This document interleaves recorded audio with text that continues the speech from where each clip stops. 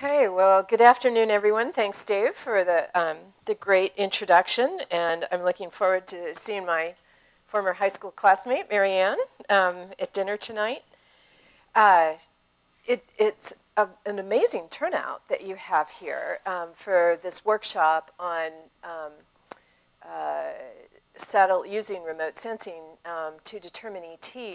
As Dave mentioned, it's something that I'm interested in for a number of different reasons. And USGS has the Landsat connection, of course, and I'm going to be talking a lot about how we're using Landsat within the whole Department of the Interior, but also as a recovering water lawyer. I practiced water law in Colorado for 28 years before I went to Interior. I know how, shall we say, crude the methods are of determining consumptive use and how rough our estimates have been. And in Colorado, where we've had to account for every drop of water, we're doing it with methods that are, plus or minus 40%. And to have this kind of methodology that lets you get much more accurate and actually measure consumptive use as opposed to estimating it based on idealized conditions, it's really a breakthrough. So it's fun for me to be here. You've got here all the experts in the room on how to drill down and calculate ET, and you've heard all morning about different types of applications. I'm going to take a step back and talk to you more about how the Department of the Interior is using remote sensing technology in general. We're the agency that takes care of your land, your water, your natural resources, and we're using remote sensing to help us with those management responsibilities, to help us make better decisions. And better protect those resources for future generations. This administration has been very committed to using sound science to support its policymaking and its decision-making, and using remote sensing is an obvious way to get impartial data that can help us with those management responsibilities. So we're using a whole bunch of different technologies to manage land, to get a better picture of climate, to look at soils, biodiversity, land cover. Also, another advantage for us, when we use remotely sensed information and get that data, we share it with state and local governments and everybody. So it really becomes a nationwide benefit. That kind of partnering and collaboration is saving all of us money, saving taxpayer money, as well as supporting better decisions about natural resources. So, as we all know, the entire world is seeing pressure on our natural resources. We've got a world population now of about 7 billion and growing. We're expected to reach 8 billion as early as 2025. And those kinds of numbers put huge pressure on land and water all over the world. What you see here is sort of what has become the iconic demonstration of encroachment of development. These two pictures, taken 25 years apart, show what's happened in Las Vegas. And this is the kind of information we have to have in order to make good decisions about where and how development should occur, about how to provide the resources that support this kind of population growth. We have to have accessible, comprehensive data. It has to be consistent. And we have to have a long-term record in order to be able to look at demonstrations like this and learn about what that means for other parts of the country. So Interior has the Landsat program under USGS. Landsat is probably the best known of our remote sensing capabilities, and it's one of our oldest. It goes back to 1966, and our Secretary of the Interior at that time was Stuart Udall, and he called for a continuous program of space-based observation. And he said, as the quote says up here, "The time is now right and urgent to apply space technology towards the solution of many pressing natural resource problems being compounded by population and industrial growth." So 46 years ago, he was seeing exactly the same pressures that we're seeing today, and realized the capabilities that space-based remote sensing could provide us with. We've got, you know, expanded and compounded natural resources pressures now. We're looking at expanded energy development all over the country. We want to support that development. We want to support sustainable, environmentally responsible energy development.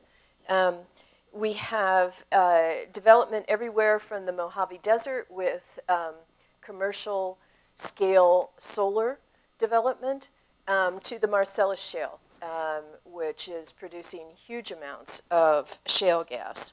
We've got increased wildland fire threats, oil spills, drought, climate change, and increased demands for water, and increased pressures on our water supplies. And all of those issues impact the Department of the Interior's responsibilities. This year, we celebrated the 40th anniversary of Landsat. The first imagery was received from Landsat 1 in July of 1972. And 40 years isn't too long for some types of Earth observation, like stream gauges or weather stations, but Landsat is the only space-based satellite observation system that can claim this kind of historical record. Because of that long-term history, and because of the very high-quality data that we get through Landsat, it really has become the gold standard of satellite observation. So right now we've got 2 Landsat satellites in orbit, 5 and 7. Landsat 5, as you all probably know, was launched in 1984 with a 3-year design life. You may have heard it was dead. It's not quite dead, but it's hanging by a thread. About a year ago, its data transmitter failed, and so imagery is no longer available from the primary instrument, the thematic mapper, on Landsat 5. And that's of particular interest to this group because it's the thematic mapper that has the thermal instrument. What we were able to do, the USGS scientists at the Aero Center were able to do, is to revive the other instrument on Landsat 5 that had been dormant for almost 10 years, the multispectral scanner. It had been taken offline because of problems. It is now back online and transmitting imagery. We're not disseminating, we're not processing and disseminating that imagery. We're archiving it after we get Landsat 8 launched, and I'll talk about that in a minute. We'll take a look at the imagery that we're archiving now from Landsat 5 and see if it makes sense to disseminate it. Landsat 7 is still functioning well. It has a thermal imager, so we are getting thermal imagery from the Landsat satellites. Landsat 7, all the Landsat satellites have a 16-day repeat, so with the thermal imager only on Landsat 7 now, that's what we've got, is a 16-day interval. When we had both satellites functioning well, we had an 8-day repeat, and that's what we'd like to get back to, and we will, because we're going to launch Landsat 8 on February 11th of next year. Landsat 8 is called the Landsat Data Continuity Mission, LDCM. It will formally switch to Landsat 8 after a successful launch. So that's when we get back to an 8-day repeat because it has a thermal imager on board. Our preparations are proceeding on schedule, and that's what you see here. In the upper left is the operational land imager that Ball Aerospace is putting together, has put together. It's actually shipped out. It was assembled in Boulder, Colorado. Lower left, thermal infrared sensor built by NASA Goddard. And then the right-hand photo is the spacecraft being assembled by Orbital Science Corporation in Arizona. So everything is coming together now. The launch of Landsat 8 is firmly established. It is firmly funded. The ground station capabilities are in place and also funded. But I think many of you are interested in what's going to happen next. What about Landsat 9 and beyond? And I'm going to talk more about that. But before I go there, I want to talk some about the applications that we're using Landsat for at the Department of the Interior. There are hundreds of them. I'm going to talk about a few, but just as Secretary Stuart Udall had in mind, we are using Landsat across the agency, wide variety of applications, and the applications and the uses of Landsat data have really exploded over time. Interior has put together a report on its uses of remote sensing in the land and water management responsibilities. It's an 86-page report. Now, that's not just Landsat, but it's all the different things that we use remote sensing for. And Landsat is, I think, by far the greatest remote sensing capability that we use. So I'll mention a few specifics. I'm not going to go through this whole list. We use Landsat a lot for land management operations. BLM uses Landsat to monitor grassland conditions and look at invasive species and figure out where our priority areas should be for mitigation. The National Park Service uses Landsat for vegetation inventories. Fish and Wildlife Service uses it for information on habitat. Here's another whole list of stuff we use Landsat for. USGS is using Landsat to map coastal erosion along the north slope of Alaska. It's really important for the energy development that's going on up there, and climate change is having a huge impact on coastal erosion. USGS also uses Landsat for damage assessment after natural hazards like earthquakes or landslides, debris flows. So let me get more specific. Here's a wonderful use of Landsat imagery, not just Interior, but several of the different agencies that come together and collaborate around fighting wildland fire. I just this morning got to visit the National Interagency Fire Center here in Boise, and of course represented there are Forest Service, all the Interior bureaus, FEMA, Homeland Security, and all of those agencies collaborate in these remote sensing applications to deal with fire. The application that's shown on the left, fire fuel mapping, that is used for its predictive capability. You marry that up with temperature forecasts, and you can use this as a predictive tool to figure out where we ought to pre-stage resources, where we need to have boots on the ground. The lower right picture is the burn severity assessment. That's a product that is a collaboration between the National Park Service and the USGS. They work together to put these assessments in place that quantify the severity of burns that have taken place. And that tells the Park Service what kind of restoration techniques are going to be most effective. What you're seeing there, you can't really tell, but it's the Black Hills of South Dakota after a burn.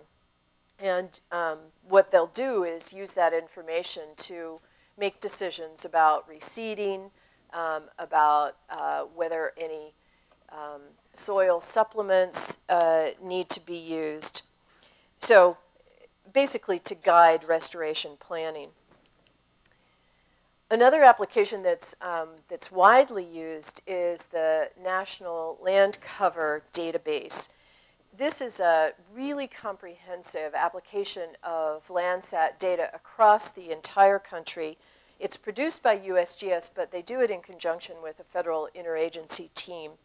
And it describes the land surface condition and the land cover of every 30-meter square pixel in the entire country. What it shows is three different things. The class of land cover, and there's 16 different classes of land cover, the percent of tree canopy, and the degree of surface imperviousness. And this map gives you an example of all three. So on the left is tree canopy, in the middle, the different kinds and classes of land cover you see represented by the different colors, and then on the right, surface imperviousness.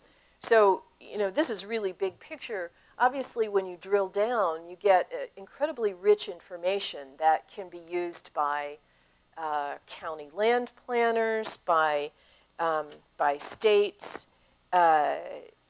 anybody who's looking at development and the impacts of development can be assisted by this information. Agricultural experts, scientists, there's a huge variety of uses. One other application that gets a fair amount of attention is USDA's National Agricultural Statistical Service. They use Landsat to estimate crop areas, and you can also get information about the extent and condition of different major crop types. So again, the colors on this map represent crop types. You see a lot of yellow and green in the Midwest. Yellow is corn. Dark green is soybeans. The red that you see in the Central Valley in California, West Texas, some along in Georgia, that's cotton. And sugarcane is in dark purple in Louisiana, southern Florida. So you can use this to get information to predict commodity prices. This is how USDA is forecasting what commodity prices will be. They also use Landsat to try to get a handle on crop insurance fraud and look at whether lands that are supposed to be fallowed under the crop reserve program are indeed being fallowed. And now to the theme of this workshop, metric methodology proving itself to be invaluable. This has become the iconic picture for the metric application, not too far away, Snake River Plain. So again, as a former water lawyer, I know what I used to go to water court with, very gross estimates of historical consumptive use on agricultural lands based on Blaney Criddle or Penman Monteith. And now with this kind of methodology that you all are so familiar with, you can create these water use maps with accuracy to the individual field scale. And obviously that's a very lucrative and valuable use of Landsat data. So I'm a fan of the metric technology, but it's not just me. This is a picture of Harvard University giving its Innovation in American Government Award to the University of Idaho, Idaho Department of Water Resources, for development of the metric technology. And there you see Tony getting the award. So you can see, though, that it's not just us water geeks. This was recognized as measurably more accurate, faster, more cost-effective than traditional ways of calculating consumptive use. So it also recognized that we can't do this without the thermal infrared sensor. So again, another reason we have to have Landsat. The metric technique is seeing a lot of use in a lot of different Western states. These are some of the ones that we've been made aware of. So it can be used for decree compliance, for interstate water disputes, water transfers. You heard about monitoring groundwater levels and groundwater pumping. Tremendous number of potential uses of that technology. And that's consistent with what we're seeing in the uses of Landsat in general. The uses are increasing exponentially. And we believe that that's due to a decision that was made by the Department of the Interior in 2008 to make Landsat data free of charge. The entire archive of, hundreds of millions of images. What you see here, by the way, is Grant County, Colorado. The three lakes are Grand Lake, the little one up at the top, Shadow Mountain Reservoir, and Lake Granby down in the middle. The pictures are from 2003 on the left and 2010 on the right. These are Landsat 5 pictures. And what it's showing is the beetle kill that had occurred in that county during that 7-year period. You can see how things are a lot greener in 2003, and there's a lot of brown and red looking stuff in 2010, and that's the pine beetle kill, which was estimated to have taken about 90% of the trees in that county. But the decision to make Landsat data free of charge caused an explosion of uses. You can see on this chart that we went from a relatively small amount of usage before 2009. It looks like zero on this chart, but it was actually around 15,000 to 20,000 downloads per year. As of September, last month, we surpassed 9 million images cumulatively. So now we're seeing upwards of 2 million downloads a year. We see now about 20,000 a day. So we now see more Landsat downloads in a day than we used to see in a year. And it's not just usage that has exploded, it's also the applications. Every time you turn around, there's a new creative application of Landsat data. And these are all helping us manage natural resources better. So I'm gonna turn away from Landsat just for a minute, but I will come back. I want to talk about some of the other applications of remote sensing technology that we use at Interior. This one is called VegDry, and that's short for Vegetation Drought Response Index. It's a drought monitoring tool that was developed by USGS.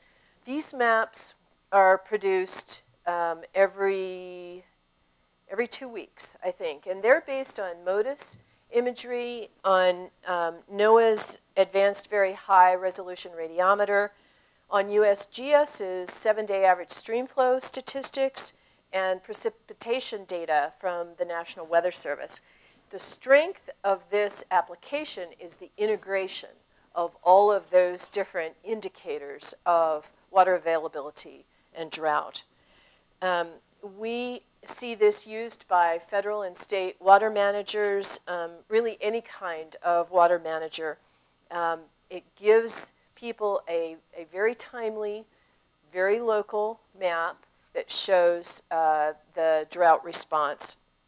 You really need satellite remote sensing to get this kind of drought information, particularly in remote areas, in areas that don't have good gauging information, good real-time weather data. Another application that we make of remote sensing is with synthetic aperture radar. This particular application is a differentiation between native and invasive species. So we use this on federal lands to figure out where we need to do invasive species control. What you see here is, in the larger picture, is Phragmites.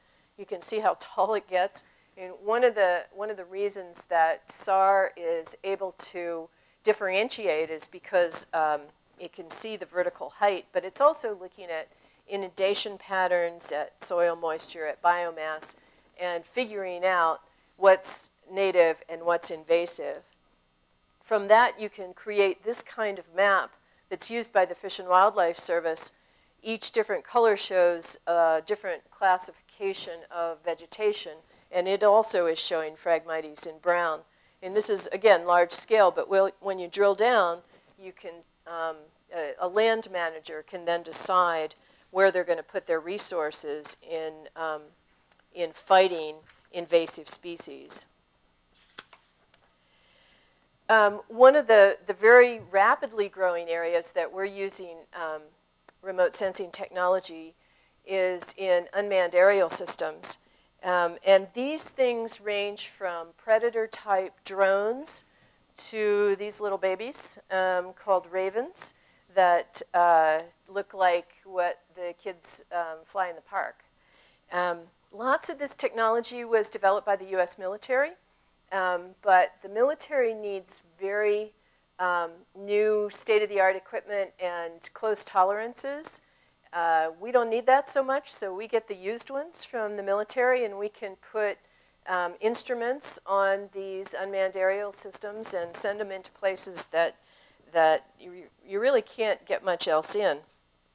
So we use them to monitor environmental conditions, to analyze impacts of climate change, to respond to natural hazards, to conduct wildlife inventories.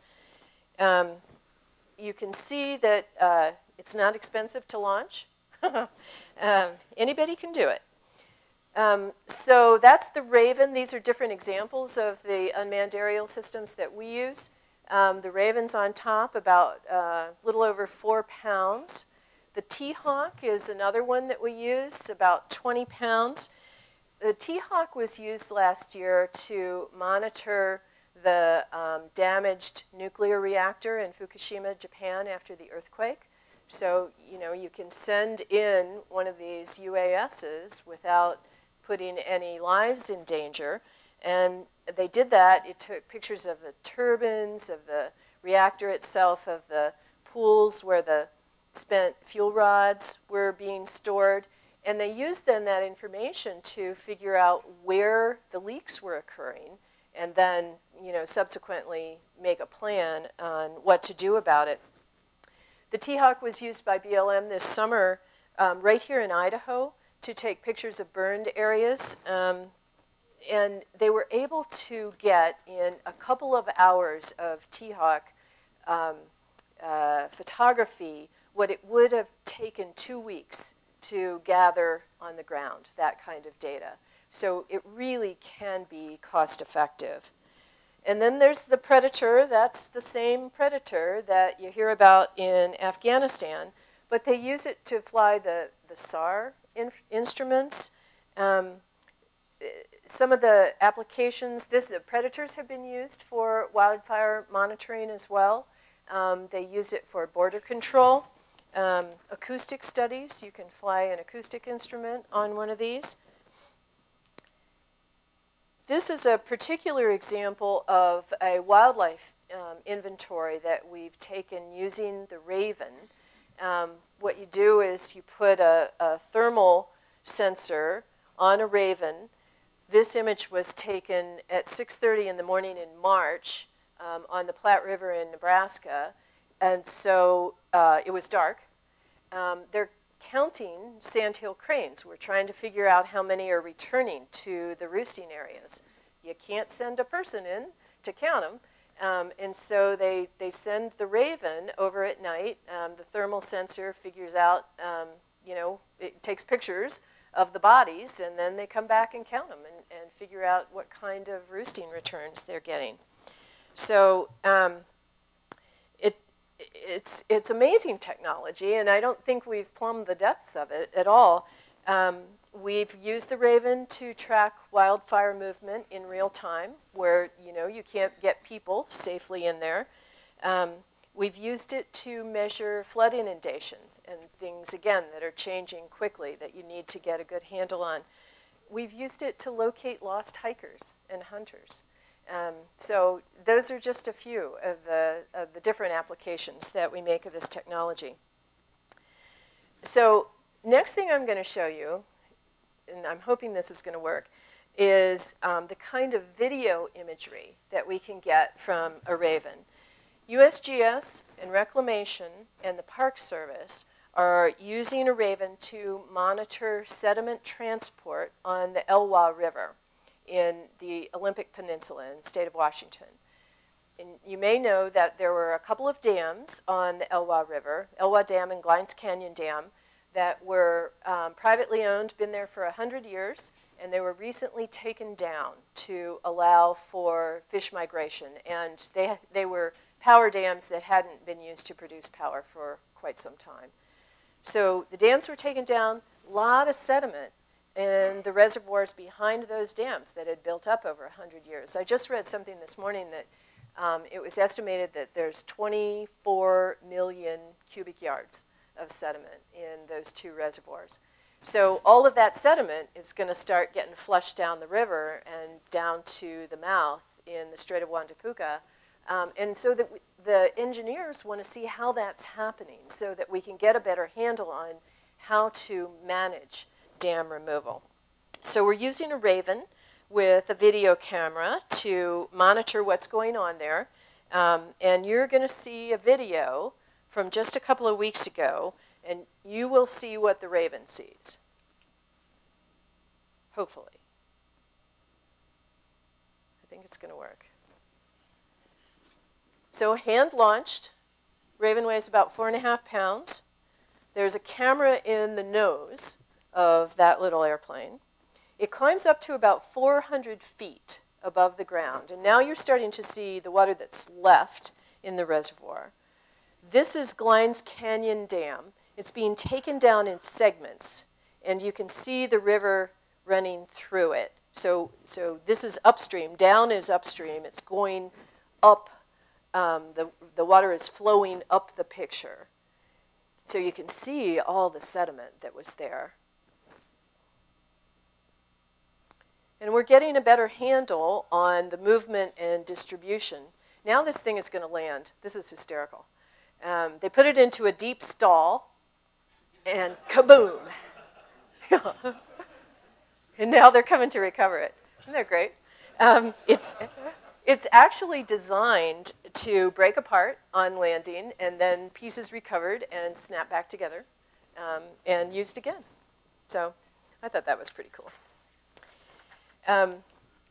USGS has been working with a number of different federal agencies on a report that is intended to provide a roadmap to the development of even more UAS applications. And this report is almost done. We expect to have it out around the first of the year. And it's going to talk about the present state of unmanned aerial system applications and capabilities, document what we think the potential future uses of, civil uses of the UAS technology, and talk about the technologies that this group thinks need to be developed in order to support those future applications. This will also serve as a guide for walking through the FAA approval process that you have to go through in order to use one of the UAS systems. Let me come back to Landsat. The free access, that policy, not only helps keep our country, we think, at the forefront of scientific developments in the field, but we also think it has benefits to societies worldwide. The point has been made that having open access to remotely sensed imagery around the world plays a significant role in creating transparency, particularly for places where information is government controlled. It may not be made available. It may be modified before it's made available. Chernobyl is an example. Natural or human-caused disasters, particularly in repressive regimes. This application creates a transparency that really doesn't exist any other way. And as the quote says, Landsat has been compared to the world's free press as a result of that application. You can get objective data from many different remote sensing capabilities, but having that free access is the key. And the combination of free data and the long-term historical history that Landsat provides makes Landsat a particularly important player in this particular use. So Landsat 9, maybe that's why everyone has been polite and listened to me this far. Whoops, that didn't work very well. Thank you. There was a report in 2007, federal interagency report on the future of land imaging in the U.S. And it recommended Interior as the operator of a continuous operational land imaging program. And you can read Landsat in those words. They recommended Interior because they thought it was a good idea to marry up the user relationship, the ground system processing, dissemination, and contact with user requirements that USGS has. Marry that up with the design and build and launch responsibilities. So that sounds like a good idea. And we certainly bought into that idea. But in executing on that, and you have to know that almost all of the previous Landsat satellites that have been launched have been NASA responsibilities. NASA did the design, build, and launch. And then USGS would take over the ground system operation after launch. And that's a relationship that has worked really well. And unlike maybe some other satellite applications, USGS and NASA have worked, I would say, seamlessly together. It did make sense to try to take over an operational program, but here's the budget reality. Each Landsat costs about $1 billion to build over a 4 to 5 to 6 year time frame. And to put that in context, USGS's annual budget is about $1 billion. So this isn't a responsibility that either USGS or the Department of the Interior could absorb and just, sort of cut back on a few other things in order to be able to absorb it. It had to have new money. And new money is not available right now. Not just for the agencies, but if you know how the appropriations system works, each appropriations subcommittee in the House and the Senate has an allocation. And that allocation is based on past history. Well, the allocation to the Interior Appropriations Subcommittee isn't getting any bigger either. And so we don't have new money to support Interior, USGS, taking over the Landsat operational program.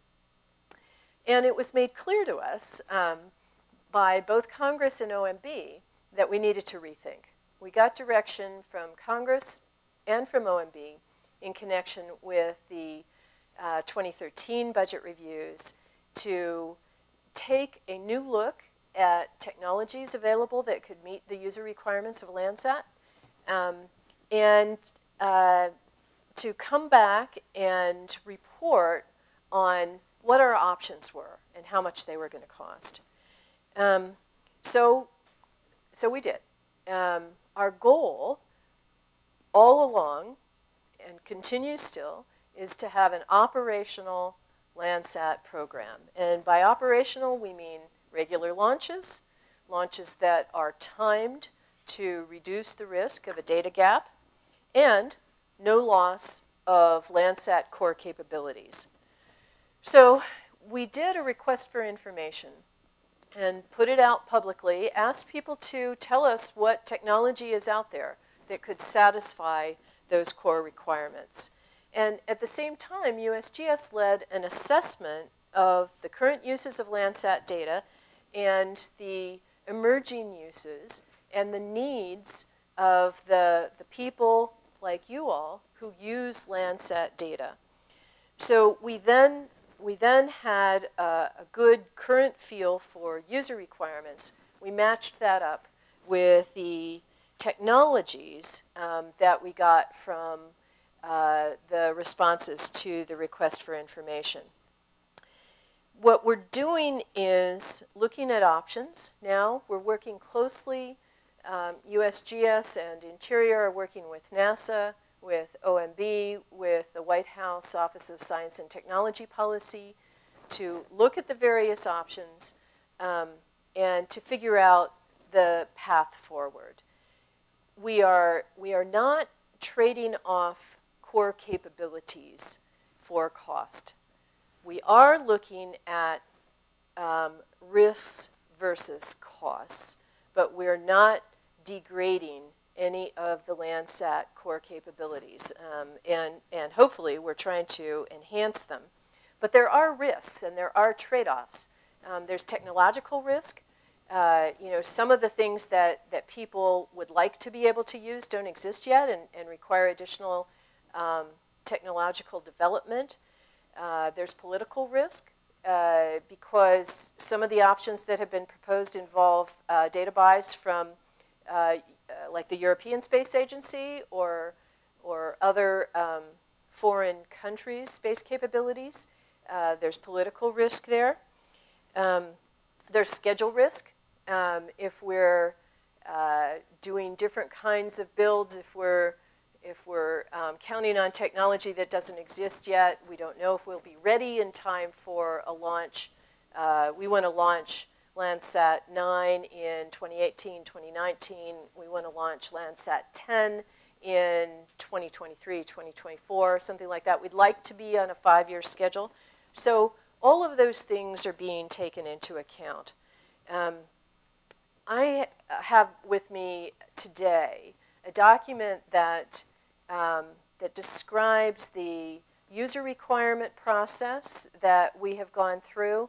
And if anybody's interested in that, I can provide you with a copy. It'll give you a little flavor for the kinds of things we're looking at and the kinds of capabilities that we're considering to be core.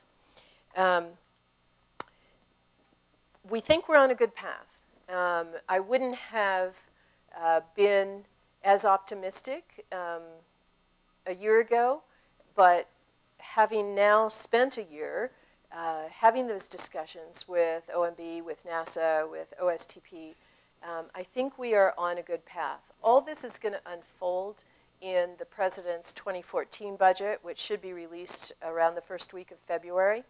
And I'm not at liberty to talk about a whole lot of detail or a whole lot of specifics right now before that budget comes out.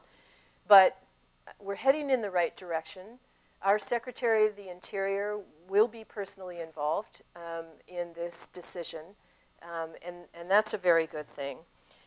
We're anticipating that in March of next year, right after the President's budget rolls out, we will have a workshop with Landsat stakeholders to go through very specifically the options that we think are worth pursuing, and that will be in conjunction with the 2014 budget.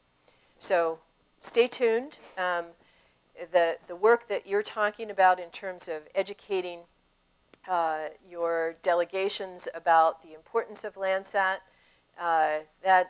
that's wonderful that you're doing that, and it's something that you as Landsat users are uniquely able and qualified to do, and we certainly appreciate it. So here's my favorite quote about remote sensing. "For man must rise above this earth to the top of the atmosphere and beyond, for only thus will he fully understand the world in which he lives." So that could be a Landsat motto. It came from Socrates long time ago. We at the Department of the Interior know very well how important these remote sensing tools are. We use them ourselves in a huge variety of ways that I've scratched the surface of. We're trying to fully understand the places that we manage. We know that our constituents and our partners are using remote sensing technology, and Landsat in particular, for what are increasingly becoming basic needs. You know, we couldn't get along without this stuff anymore. So we all need these observational tools to understand the impacts of our decisions and to make better decisions so that we'll have natural resources around for future generations. We at Interior are working very hard to ensure continuity in the Landsat program, and we'll continue to do that. Even in these times of declining public budgets, we are committed to making sure that we have the tools to fully understand the world in which we live. Thank you.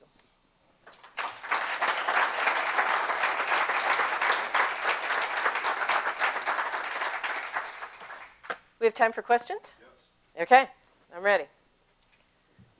Questions, anyone?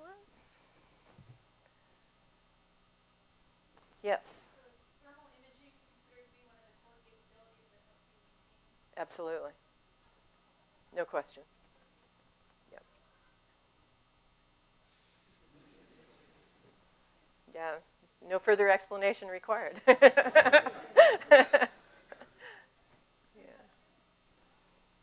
What else? Yes. Looking at the cost for Landsat and no budget being available, is the administration doing any focused effort to internationalize Landsat, just as has been happening with Space Lab?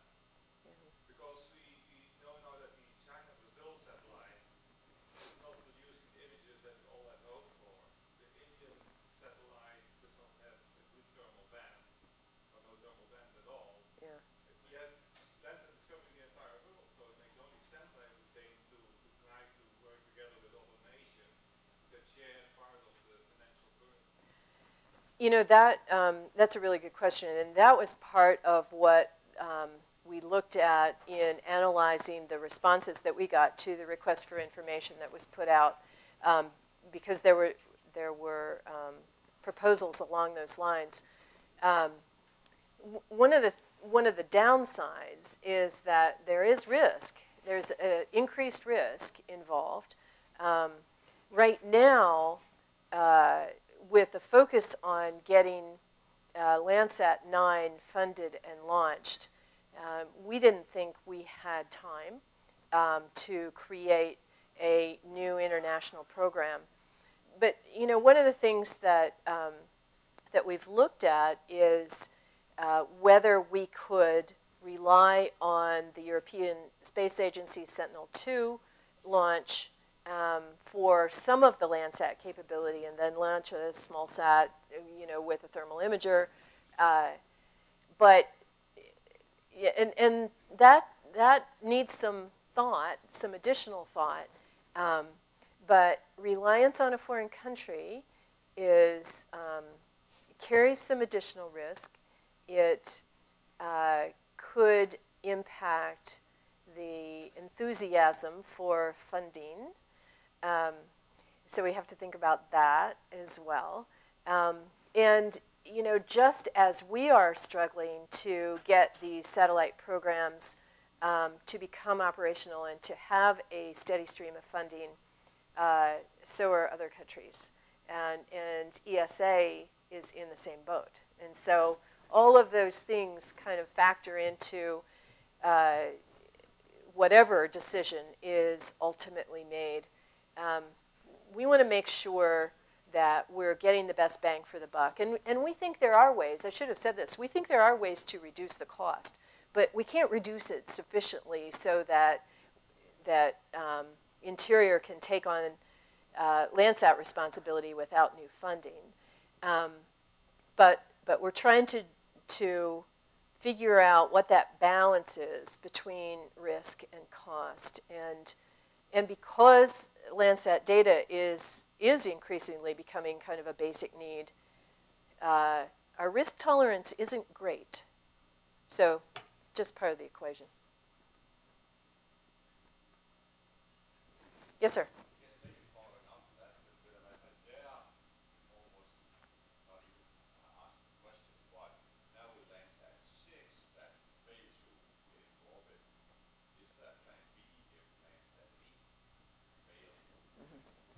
Yeah, that I should have Tom Loveland talk about that because I mean one of the things that it's not just failure of Landsat 8. It's what happens if Landsat 7 blinks out tomorrow. You know, so we've got to be thinking about our Plan B. And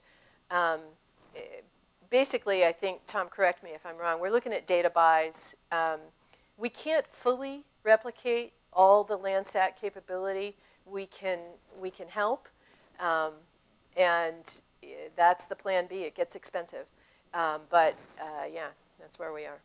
You know, ideally, when there's a National Research Commission committee that is looking at the future of Landsat, and they said when I spoke to them that, you know, if you really want to have an operational satellite program, you have to have a hot spare. You know, you have to be ready to go with the next one a week later. Well, funding realities probably make that impossible, at least in our universe, in my lifetime. So we're looking at less than perfect Plan Bs, but there is a Plan B. Tom, do you want to add anything to that? No, I think that's a good answer. The challenge we face is that there is no Plan B that equals Landsat 7 or 8 capabilities. Yeah. There are global imaging missions with no thermal. There are missions that cover a lot of the planet, but not all of the planet. There is no alternative. So this is one of our daily nightmares.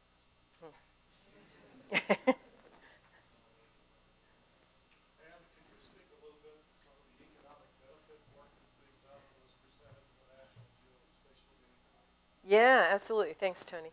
The National Geospatial Advisory Committee, the NGAC, is a federal advisory committee to the Federal Geographic Data Committee that looks at integrating geospatial programs across the federal government. And the NGAC recently established a subgroup called the Landsat Advisory Group, which is a wonderful, energetic, highly qualified group of individuals who are focusing on how they can be helpful to move the Landsat program forward. One of the things that we asked that group to do was to take a look at the economic value that is created by having Landsat imagery. And they did that. Of course, one of the greatest values is what the focus of this workshop is the use of Landsat imagery, the thermal imagery, for estimating consumptive use and using that information for water management. And Western States Water Council had previously done evaluation of just that one application. The Landsat Advisory Group took that information and integrated it with information from USDA about use of the Landsat in the Agricultural Statistical Service, the application that I mentioned, and a whole number of other uses, emergency response. I can't even remember all of them, but they conservatively estimated the value of Landsat imagery at around $200 million a year. So really, really good, unbiased valuation information. And that information was approved then by the National Geospatial Advisory Committee, and it's publicly available. So to the extent that anyone is interested in looking at that information or providing it to others who might be interested in the economic value, we have it. It's on the USGS and NASA, I believe, Landsat website.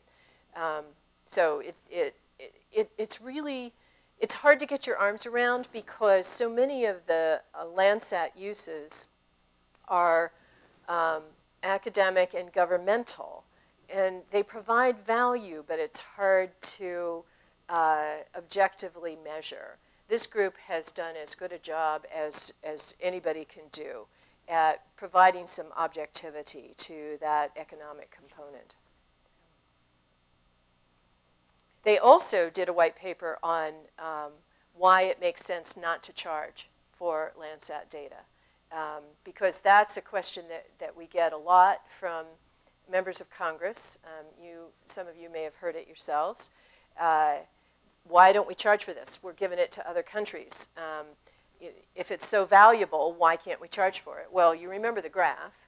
You have to keep in mind that something like 75 to 80% of the user community is governmental. So do you charge governments for the data that the government is producing and providing?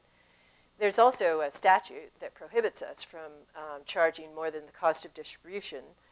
So that statute would have to be changed. But there's a very nice white paper. Again, it's just like 1 or 2 pages on why we shouldn't be charging for Landsat data. I saw other hands. Yes? Yeah, I'm wondering, and kind of following along with the context of that statement, the USGS taking on the role of serving the data, the raw data, that is used in so many applications. And then we sit in a room like this and we have so many different applications that have come up with good data sets. It seems to me, and I'm wondering, does USGS, AROS, or any other department of DOI have a role to play in helping to sort out some of those interpreted data layers? Is there, do we see ourselves doing anything like that? Because I realize, being a federal government, objective, non-biased, that might put you in light of making a decision on certain methods or something like that. Yeah. But I'm kind of wondering, if there's been any thought to that. Yeah, I don't know. Tom, did you hear the question? Could you answer? I think what you're asking is, we're going to go further adding value to Yeah. the data stream, right? Right, some of the interpreted data.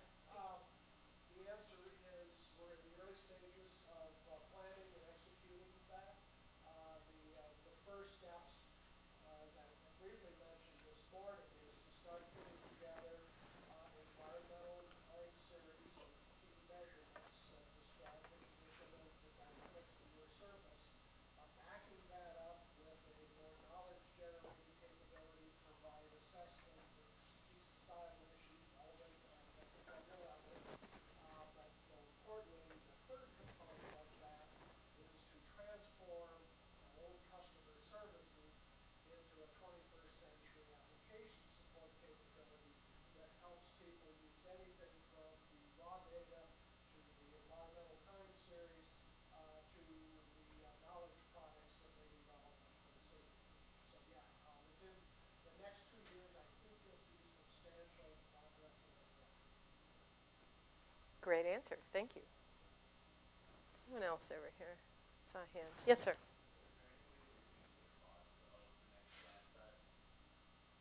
Yeah, there are. And that's what our request for information was all about. And we got some creative suggestions. All of them carry greater risk. You're always trading off risk and cost. And the question is, how far do we want to go? If we're looking at $1 billion proposition, there may be ways that are relatively risk averse to cut 10 to 15 to 20% off of that cost. So that's what we're trying to evaluate now. Okay then. Thank you. You bet.